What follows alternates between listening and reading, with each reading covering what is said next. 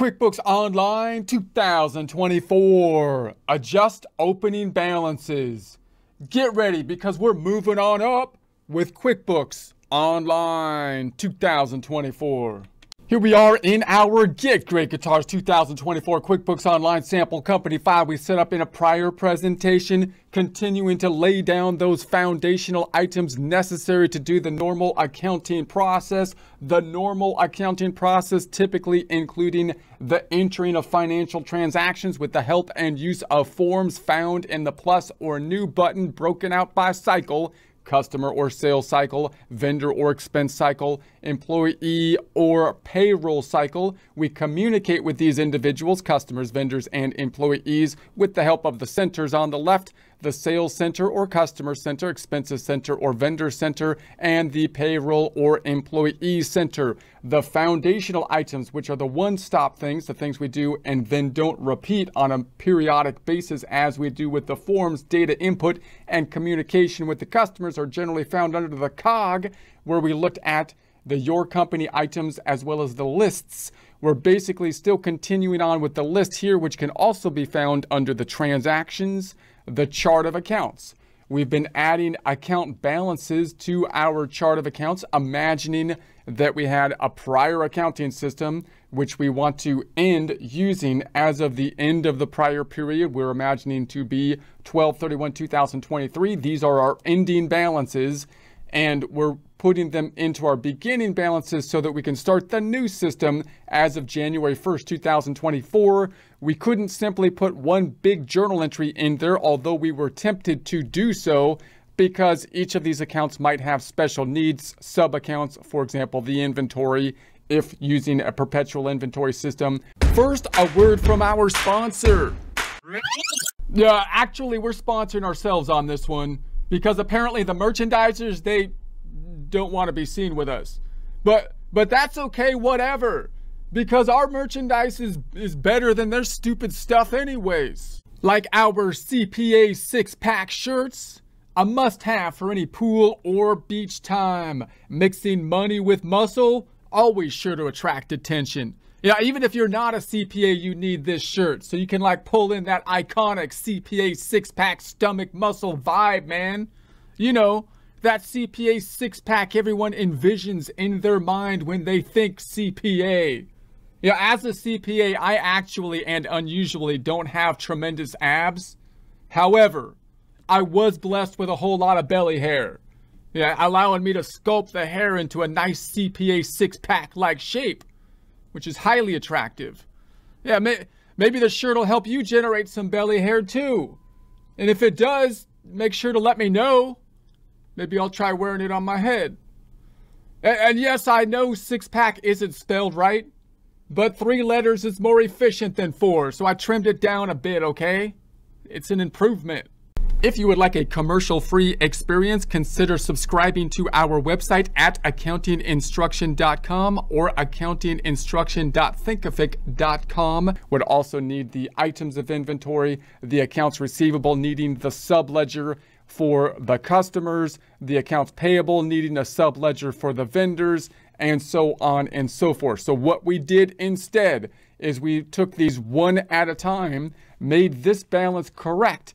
And then the question is, well, what does the other side do? Because it's a double entry accounting system. You can't just put $25,000 in cash without also impacting some other account. That's how the double entry accounting system works. Well, the other side went to, in some way, shape, or form, the equity section. So if we can get this number correct one at a time instead of in one big journal entry, then the other side of each of those transactions got dumped into the equity section in some way, shape, or form. What are those ways, shapes, and forms that it might have been dumped into the equity section in? Well, it could have, for example, with the accounts receivable, created an invoice, and the other side got dumped into the income statement in the form of income. But because we entered it as of the prior year, the income will roll out as of the end of December 31st, 2023 to the equity section in an account that might be called retained earnings. Some of the other accounts, if we put money into the checking account, QuickBooks just dumped it into some thing that they made up called like beginning balance equity or opening balance equity or something like that. That's fine too. So it's still in equity, but it's just in some random account we want to clean out now. Or we saw that the accounts payable, for example, made a bill, also went to the income statement in the form of an expense, but it's going to roll into the equity section as well. So let's check that out. So now we're just going to clean up the equity section in essence. So if I go down to, let's open up our reports, left-hand side in the reports. I'm going to open up our favorites, right-clicking on the balance sheet, open that in a new tab. I'm going to open up the profit and loss, right-click on that, open it in a new tab, otherwise known as the income statement. And I made the favorite trial balance over here so I can open it easily in my favorites, right-click, open the trial balance. If you don't have it there, you can type in trial balance up top to find it. Let's go to the tab to the right, close up the ham boogie. Let's bring it back to 2023 because that's when we entered the information as of. So 01, 01, 23, tab, 1231, 23, tab, running it to refresh it. Going to the tab to the right, same process, closing the ham boogie. That change is change. 01, 01, 23, tab, 1231, 23, tab. Run it so we can refresh it again. Then we'll tab to the right another time. Closing the hamburger, we have the trial balance sheet on top of the income statement. Nice, clean, easy report to read. 01, 01, 23, tab, 1231, 23, tab. Running it to refreshing it. So quick recap, we go to the balance sheet, for example. What has happened? We entered all of our beginning balances. If we just review this quickly, we entered the cash balance. If I go into it, then the system basically put in a deposit form, or we actually entered it into the register. So there's the deposit form. The other side, you can see, went to opening balance equity. So it just made up this account and put it to that other side. If I go back, we recall that the accounts receivable, how did this happen? If we go into the AR, we'll recall that we created invoices. How did we do that? Well, we actually just put in our customers that owed us money, and we put the beginning balance per customer, and QuickBooks made invoices. The other side of the invoice is going to go to services, which is an income account. So it dumped it to the income statement. That's okay because the income statement is going to close out to equity. And then we went to the inventory. The inventory, if I look at that, how did we do that? Well, we just basically listed the inventory, the guitars in our case, that's what we sell. Over here, when we input the data, and QuickBooks made a journal entry using the inventory starting value form and just dumped the other side into, once again, opening balance equity. Let's go back. So then we did the accumulated depreciation and the furniture and fixture. We just made up those accounts and dumped the other side using a journal entry this time, because that's the default form when there is no other form. And the other side just went into the, it doesn't show the other side, but it went into the beginning balance equity again, or opening balance equity. Closing that out, that same thing happened for the furniture, equipment, and the depreciation. Accounts payable, what happened there? We just entered the vendors that we owe money to. QuickBooks entered a bill when we put the balance of the money that we owed them, and they dumped the other side into the other miscellaneous expense because it's a bill, and this expense is typically the other side of a bill form. Closing that out, let's exit. And then we have the Visa. The other side of that went to opening balance equity. We've got the loan. The other side of that went to opening balance equity. So you can see all of these accounts that we entered, the other side washed out into opening balance equity in some way, shape, or form. Now, those two items that went into income are making up this $5,500. We could see those on the income statement, giving us the detail about that form. Here's the income statement. There's the services.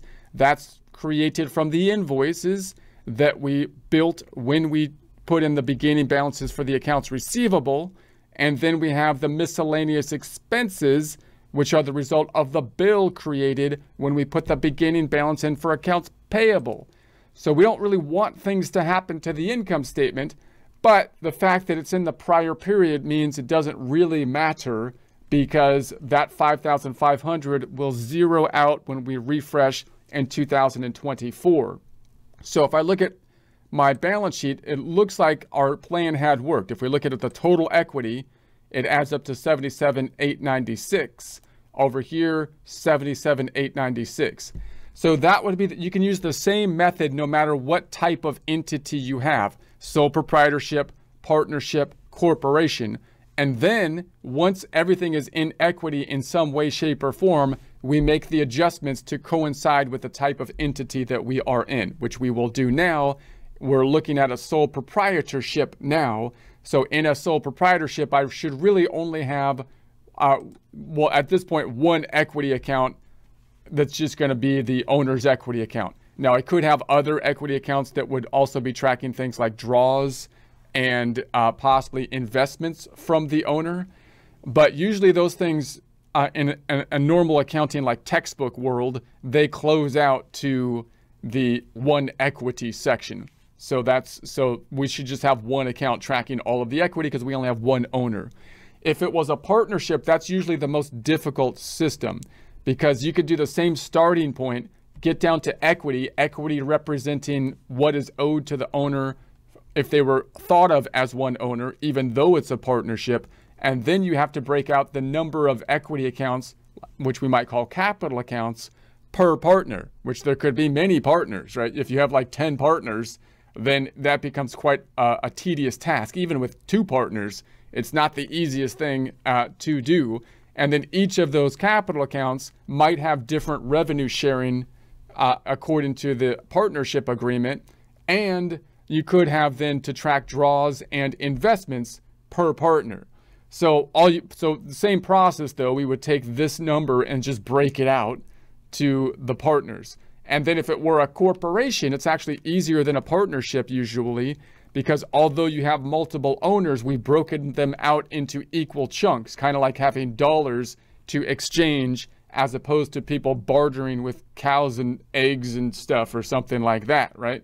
Because now you have equal units, and we on the bookkeeping side don't have to track what the value is per owner, but rather just what the total value is. And then the fact that we have equal units being distributed, whoever owns more shares then has obviously a bigger ownership. Therefore, we would break the equity out into the retained earnings, because that's the name of the account that's usually used for a corporation. And then if there was corporate investments, instead of investments, we call those the capital or the common shares typically. And then the draws are dividends in the corporation terminology. In essence, there's some differences in how, the regulations on who gets a dividend and so on, but that's the general idea.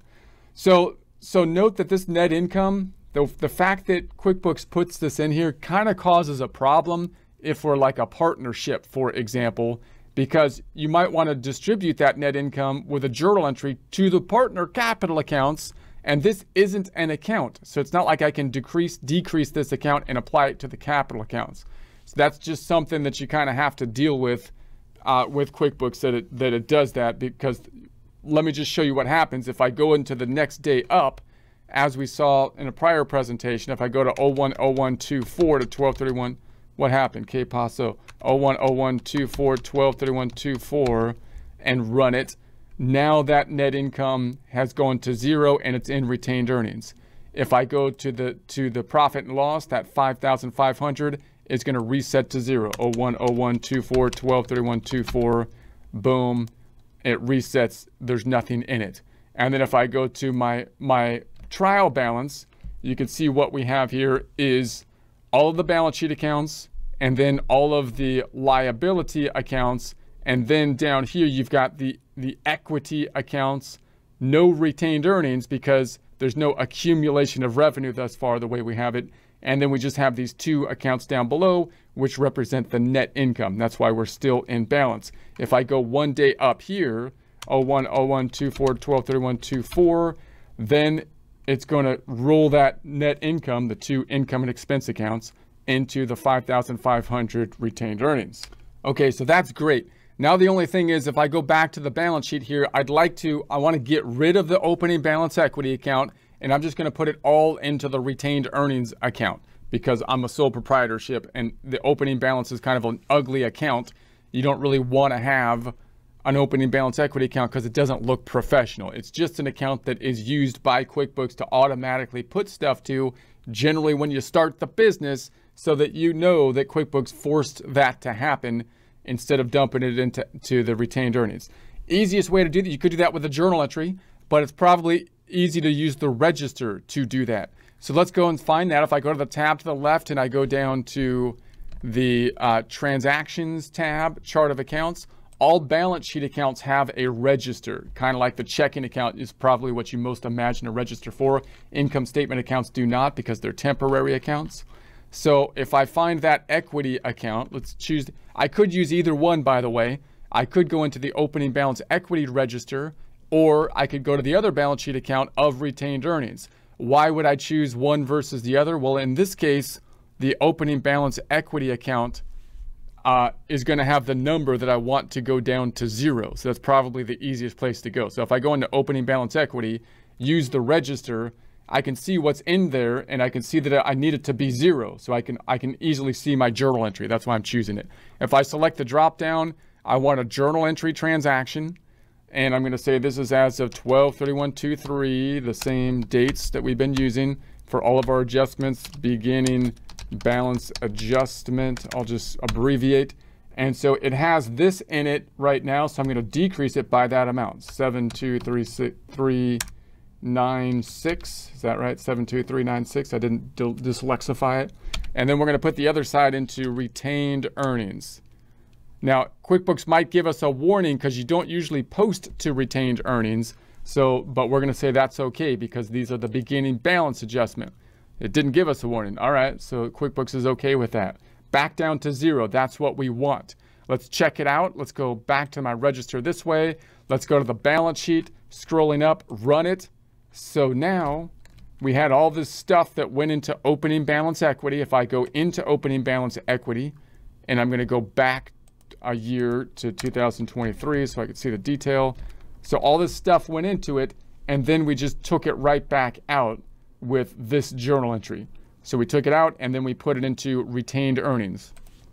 And let's go back and what are you talking about? Just exit QuickBooks. Now it's in retained earnings. That's fine, except that I'd like to use the name owner's equity. So I'll use this. I'm not sure if there should be like where the apostrophe should go and whatnot. But anyway, I'm going to call it owner's equity. Or you could call it a capital account, but owner's equity for a sole proprietor. So I'm going to go in here. I'm just going to change the name.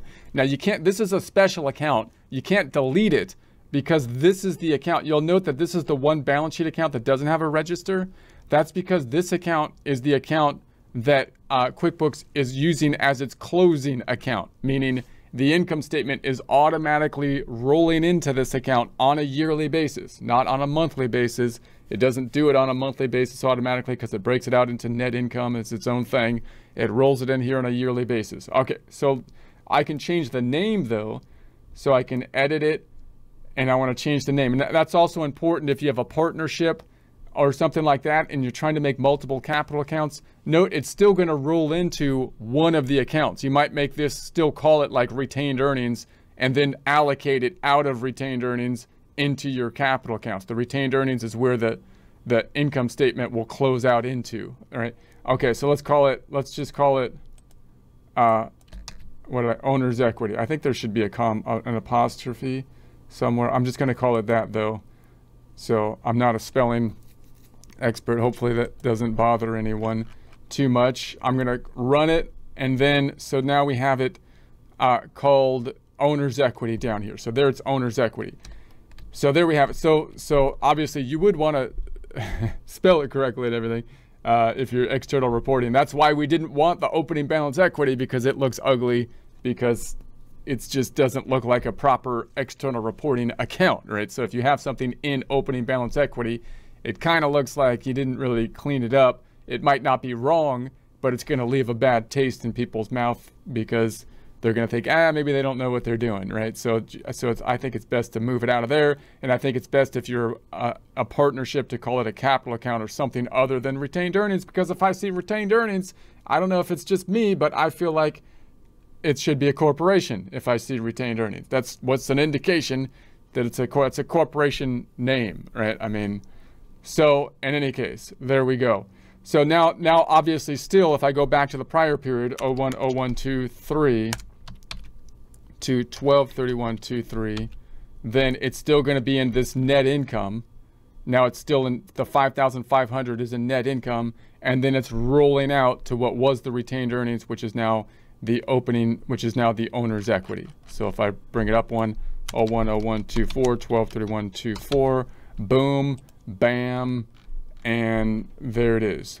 So if I go to my trial balance now, I think everything is the way it should be. Let's run it. We're looking at 2024 now. If I go side by side, we do the head to head with the trial balance over here, and I've got boxing terms in my head. I've been watching the old YouTube things on the Real Deal Holyfield for some reason. The YouTube things have been showing me that. It's been anyway. So we got the checking account, we got the accounts receivable, we got the inventory, we've got the accumulated depreciation, we've got furniture and equipment, and the accounts payable, and then the Visa, the loan payable, and then the 77,896 in the owner's equity. Looks perfecto, just like Mundo would do it. So I think we're ready to roll into the next year, but we still need to look at one more foundational item, setting up the payroll, which isn't our main focus. Payroll here, we have a whole nother course or section on that, but that's another thing that you'd need to set up as like a foundational item before you get into your normal cycles here. If you're processing payroll, of course, within your QuickBooks system. You could process it outside. You might have a third-party vendor. You might not have any payroll, but we'll look at that next time.